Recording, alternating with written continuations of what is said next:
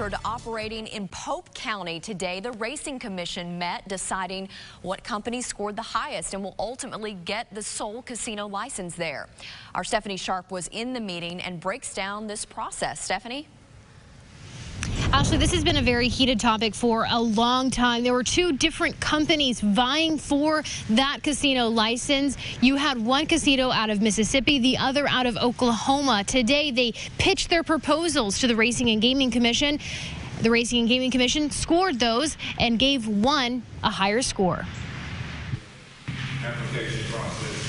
The Arkansas Racing Commission meeting in a socially distant way, hearing from two companies wanting to operate a casino in Pope County. We would implement similar practices. First, Cherokee Nation businesses pitched Legends Casino. Then Gulfside Casino Partnership pitched River Valley Casino Resort.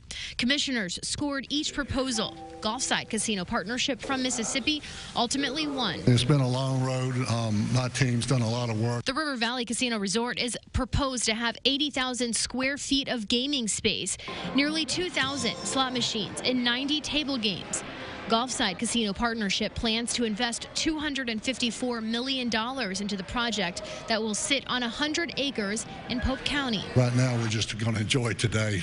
It's been a long road. Gulfside Casino Partnership co-owner Terry Green says he believes many people will ultimately support this plan in the River Valley. Once we get this casino built and up and running, I think the majority of people will see what we're doing, and I think everybody will get on board.